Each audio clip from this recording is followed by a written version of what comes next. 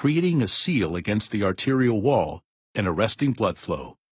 Cessation of blood flow prevents clot fragments from traveling downstream, greatly reducing the potential for distal embolization. The patient's blood pressure, along with the radial force of the funnel tip, combine to press the device against the arterial wall, anchoring the catheter firmly and safely. The outward expansion of the MegaVac anchors and centers the device and can be used as an anchor for other devices in crossing tight lesions or tortuous vessels.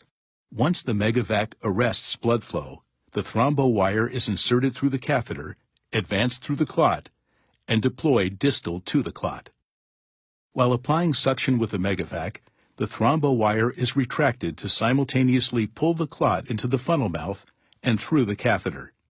After complete clot removal, suction is discontinued and the catheter tip is undeployed, restoring distal blood flow. Rapid removal of occlusive thrombus with vacuum extraction can accelerate door-to-balloon time and improve outcomes.